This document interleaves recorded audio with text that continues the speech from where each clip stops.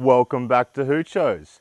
Today on Hoochos, I'm going to be releasing a brand new 3D printable hydroponic design. That design is the Hooch Halo.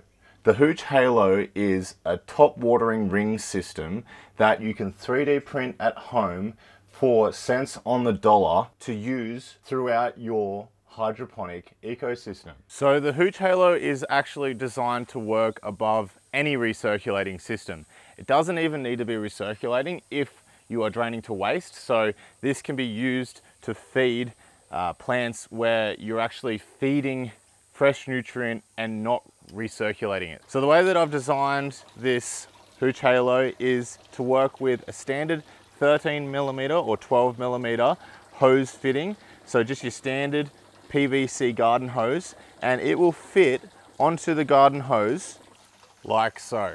So that will just slide on like that, and we have a really nice top watering ring. Now, I have not had my print settings perfect for this ring, so you can see that there are some holes where I did not mean there to be holes, but because of the design of this system, this will always be above media that you're trying to water, and it really doesn't matter if it leaks. So that is the beauty of this system. And I also haven't actually sealed in this connection, but once I do seal this in with silicone, this piece will become watertight. And if you do get your print settings perfect, you won't have these horizontal lines of water coming out. You'll just have the water focused on and around the root ball. So this is obviously made to go over the top of the plant and allow for watering around the entire root ball of that plant.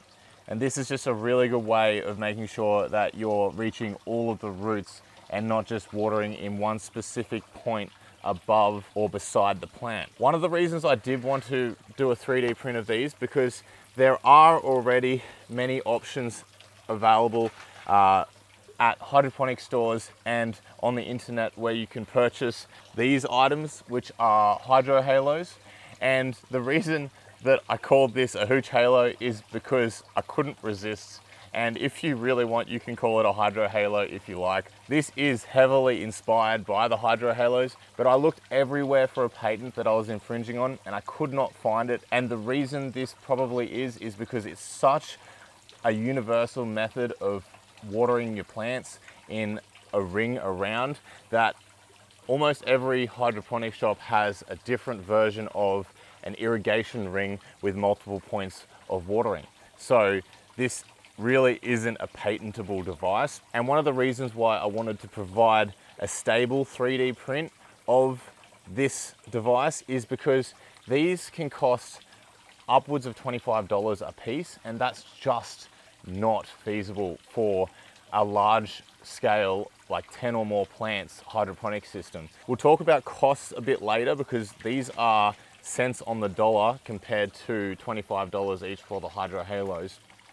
And it does make sense once you get into those larger systems when you're doing 10 or 20 plants and recirculating the water, such as systems like Dutch bucket hydroponics, where you can have the hydro halo pressed into and around the base of the plant and the grow media, which will give a better coverage of the roots than just a couple of these smaller pipes feeding. Or systems using cocoa or another grow medium that are drained to waste. So this is actually a wicking hydroponic system, but if this were a drain to waste hydroponic system, all you'd have to do is put in your Hooch Halo like so, and it would allow you to top feed your plants in an even and consistent way around the base of the stem, which gives you complete coverage of the grow media. But the media that I'm most excited to use this top feeding ring on is the Grodan Rockwool Delta blocks. Now, the way that this works is it just pushes directly into the blocks and will water the entire top of the Grodan block. So I can maintain moisture across the entire surface of the Grodan block, which allows me to ensure that the entire block is evenly watered. And that is going to allow me to consistently water the top of any grow cube size. Whether it's one of our $5 Cultiling grow slabs or our fairly expensive classic slabs, we can cut a hole and water around the base of any plant that we have within any of these systems and disperse that nutrient in a consistent way. And it will also allow us to use similar slabs of cocoa coir or any other grow media that is packaged in such a way. And it will allow us to do it in a budget-friendly manner. Okay, so as usual, this file will be available on my Patreon. It has been available for about a month to pre-release patrons, which is my second tier, but it now becomes available to all patrons as of the making of this video. So the way that I've designed this file is so that you can have two of the file laid out on the bed and printed at the same time. It comes in two pieces, so one of the legs, one of the Hooch Halos, but you'll also need the 13mm connections that we use on all of our 3D printable designs. So that can be found in the RGSS systems. So the way that it's been designed is so that you can fit either one whole set on a bed and print one set at a time, or you can bulk print the halos on their own and then print all the little bits afterwards. So for instance, if I wanted to print the Hooch Halo, we would take the halo and we will split it into parts, which is through Mesh Tools, which is a free add-on available in the marketplace. So we split that into parts. We will then delete the leg. Now we're going to multiply our model by 1. That will allow us to fit 2 on the one print bed. So all we have to do is rotate it 180 degrees, like that. And we can shuffle these two models so that they fit like so. And if we have a look from the top, you can see that both of our Hooch Halos will print. So you can batch print like this and have multiple Hooch Halos on the one print bed, or you can print your Hooch Halo in a single form. We'll split these models, split model into parts. And what you're going to want to do is you want to multiply your legs. So an extra 2 of those.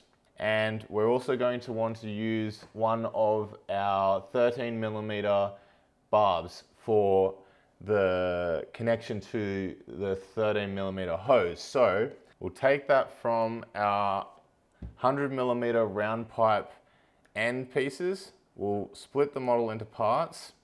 We'll delete what we don't need. And now we can just move this into a location that we want. And we can use our arrange all models like so to get the best print layout. And now we have a complete Hooch Halo to print. Now for the print settings, I'm going to use a layer height of 0.32mm and a line width of 0.8mm. Now this is because I'm using a 0.8mm nozzle for my printer. Now if you're using a 0.4mm nozzle, I would recommend halving that layer height and halving the line width, obviously. So the wall thickness is 2.4 and we have all of our settings here. The infill density is going to be 100%, and we are not going to have any build plate adhesion.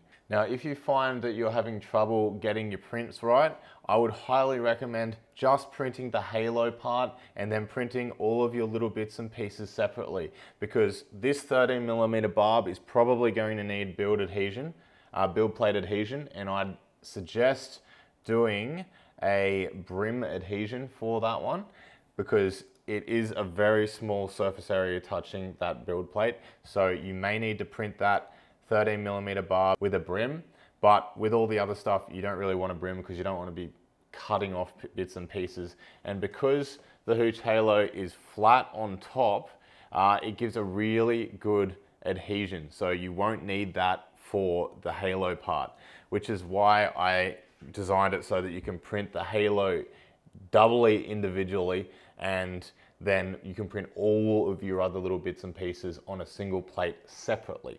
I'm also going to print with no support. I have no idea why I had support on there. So now let's find out what this is going to cost in filament. So we'll slice that. Okay, so we've got 58 grams of filament for one Hooch Halo. So if we do some quick maths, that means that each Hooch Halo is going to cost you, if you're paying $20 a kilogram of filament, $1.16 per piece to produce.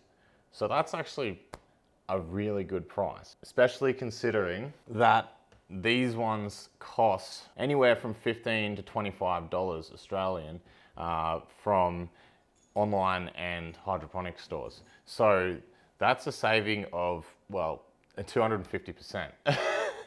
This is why I wanted to jump into the realm of 3D printing, so that I could provide a reasonably priced equipment that is specific to the area that would just be prohibitively expensive to provide in a manner that is traditionally done with injection molding and stuff. I can now happily say that I will fit these out above, say, a Dutch bucket system of 10 buckets, and all I'm spending is $11.60 if they're $1.16 per piece.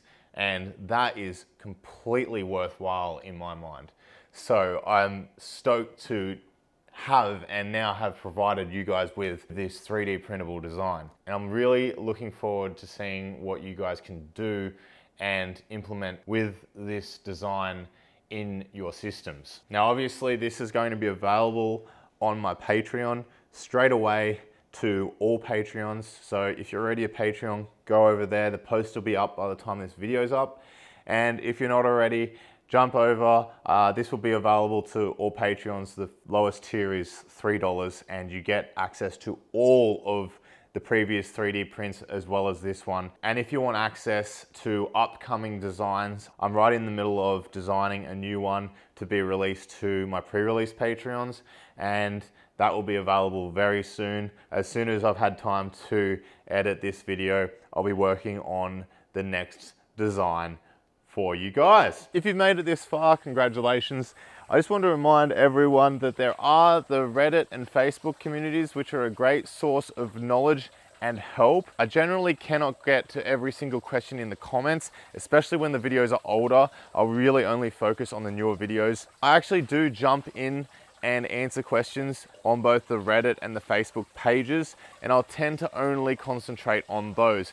There are just too many forms of communication throughout all of the channel's social media. There are also other community members that have a ton of knowledge that also teach me as well as help others in the communities. So if you want to be a part of that, just jump through the links in the description onto either the Reddit or the Facebook page. There's also a heap of posts that are really interesting from community members about their hydroponic systems. So if you'd like to share some photos of your own hydroponic systems, I'm really interested to see any of your systems that you've come up with. All right, that's it for today.